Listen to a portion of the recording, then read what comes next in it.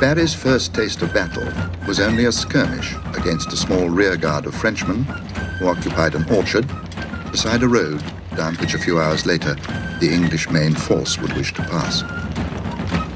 Though this encounter is not recorded in any history books, it was memorable enough for those who took part.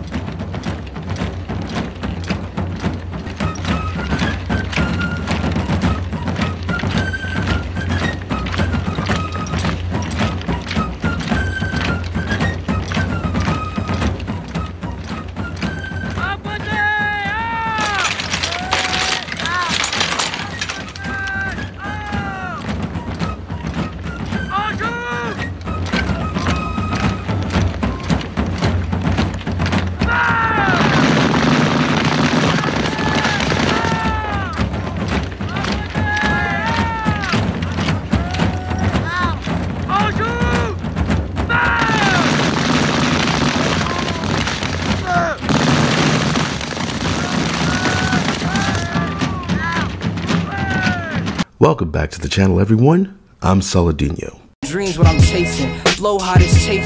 This is why I'm hot, no, that is why I'm blazing.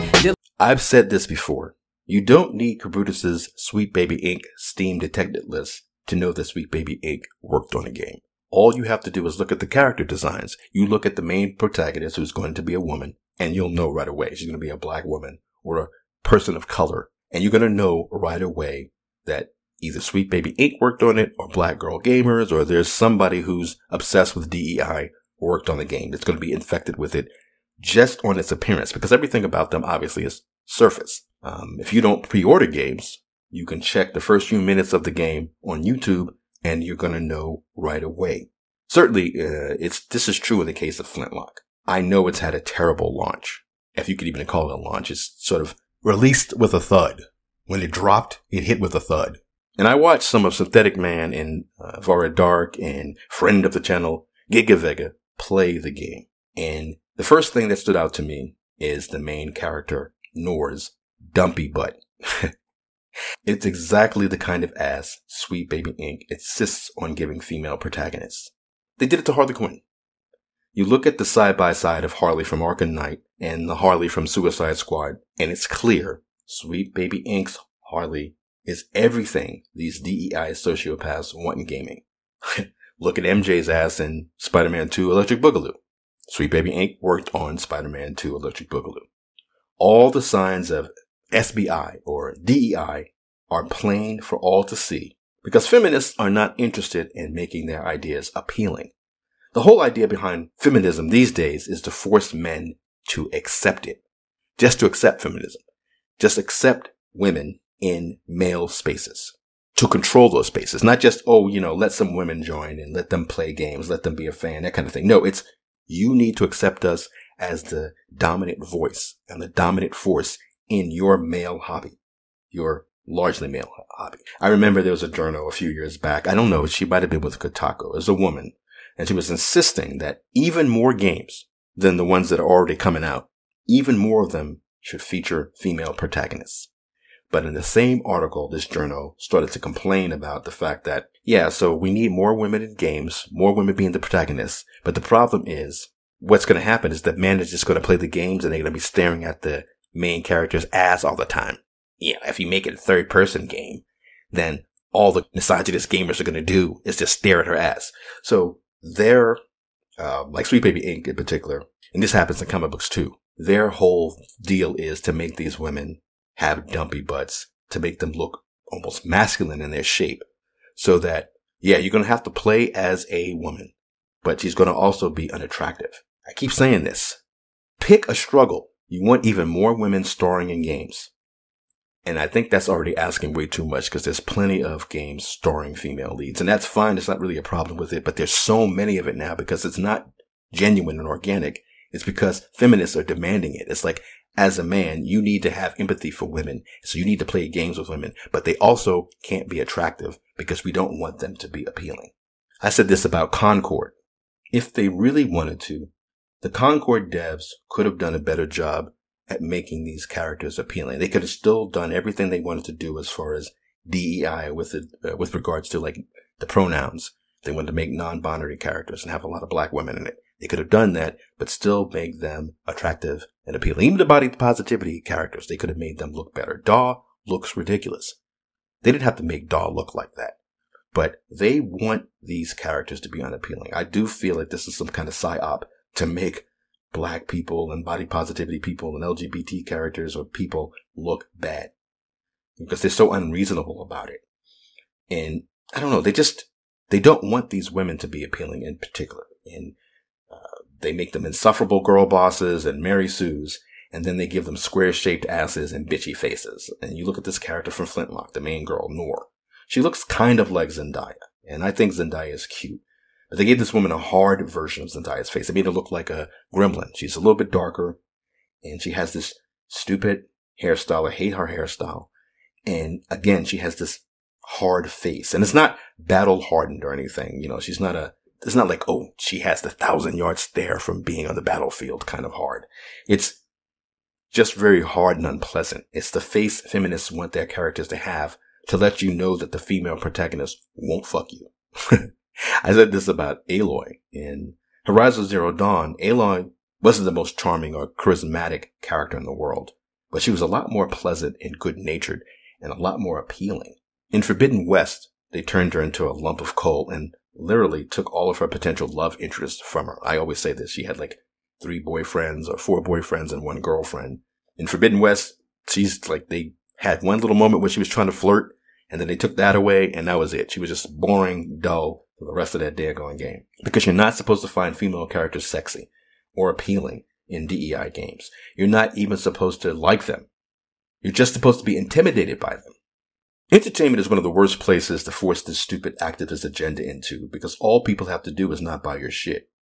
You can force dev studios to hire you and make changes like turning your OG white woman protagonist into a strong, angry-looking black woman, but that's not going to get people to buy it. Even the idiots on Twitter who push this shit won't buy the game. They don't care about video games. It's not their hobby. Their hobby is just attacking gamers. So with Flintlock, apparently, before Sweet Baby Inc. got involved, the main character was white.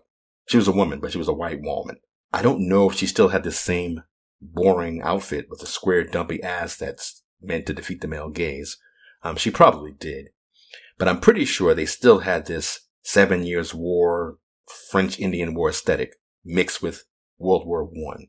I don't know, this weird marching band aesthetic, like with Captain Marvel, her new costume. I don't know, I guess the military look isn't feminine, so it's perfect for feminist character designs. Noor, the main character, she looks boring and dull. Her hair, her face, her facial expression, the outfit, her figure is just dull, and it screams, are you reinforcing any negative gender stereotypes? Are you unnecessarily introducing gender and gender barriers into your code or design? Are you creating playable female characters that are equal in skill and ability to their male peers? Are your female characters equipped with clothing and armor that fits their tasks? Do they have exaggerated body proportions? When the story allows, do you show male characters who display a full range of emotions, including joy, sadness, and vulnerability? So it's funny that they say that about the male characters and expressing the full range of emotions, including joy, sadness, and vulnerability. One of the things that I thought was so egregious about Flintlock, at least what I've saw so far, you just go to the opening of the game, and right off the bat, the game starts. You're on the title screen, and they have the nerve to have Noor posed with her back to the camera. You know, she's got this depressing, dumpy rump, and they're daring you to say something about her lack of ass. It's like they're saying, yeah, this is what you want to see, but you ain't gonna get this. And then after, somebody, the narrator talks about, gives you a sense of what's going on in this world, in this timeline, you immediately get these 3 girl bosses. It's ridiculous. So this one cannoneer, a man who tells the people, get the cannons ready. But then the actual cannoneer who's like, ready, aim, fire. It's a woman. Just right off the bat, there's a woman screaming. Then you have this other woman who's, I guess, the field marshal or whatever. Not only is she a woman, so she's this woman dressed like some kind of Austrian or Prussian general or something. This military commander. And she's a POC, of course. She's a person of color. She's a woman, and she's just surveying the battlefield. And then you have Noor show up, and she's talking. So again, talk about these, like, how the men expressing vulnerability and blah, blah, blah. Well, this guy is like, I don't know what to do. Nora, what's going on? The field commander's going to yell at you, whatever's going on. And Nora's just girl bossing it, like, don't worry about it, I got this. And she's insisting that she is the one who has to go take the lead because these men are not ready.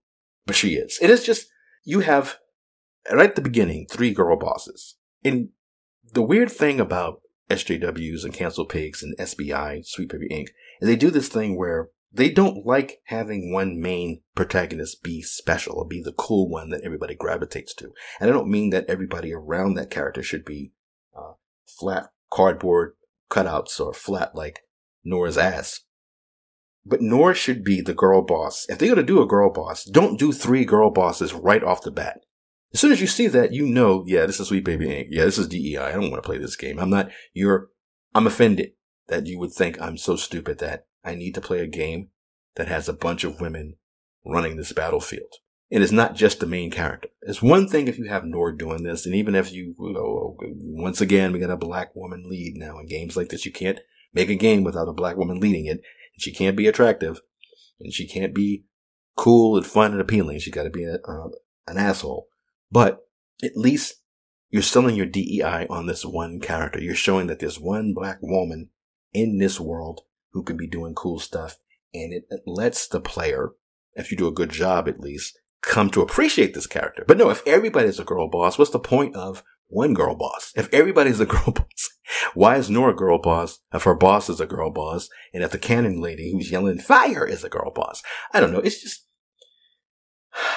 this game fell flat on its face when it came out. It's on the Steam Sweet Baby Inc. detected list. But again, even if Carbutus got shut down, I'm not saying he should be shut down, but even if Carbutus's website and the Steam list was shut down, you can see DEI coming from a mile away. You know what it means.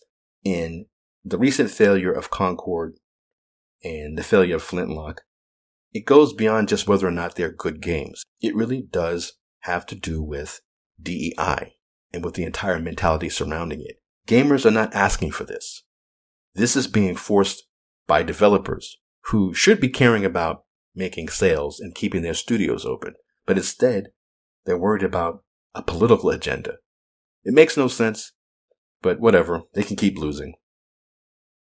Who the fuck said to speak, Mr. Me, Siamese? Even Christ said Christ. He flows quite nicely. Hype beast highly likely to bite me and try to high-five me, but I just give him high threes, cause y'all don't get to touch me, I'm the shit. Sue me if you got an issue, grab a tissue. Mediocrity is odd to me.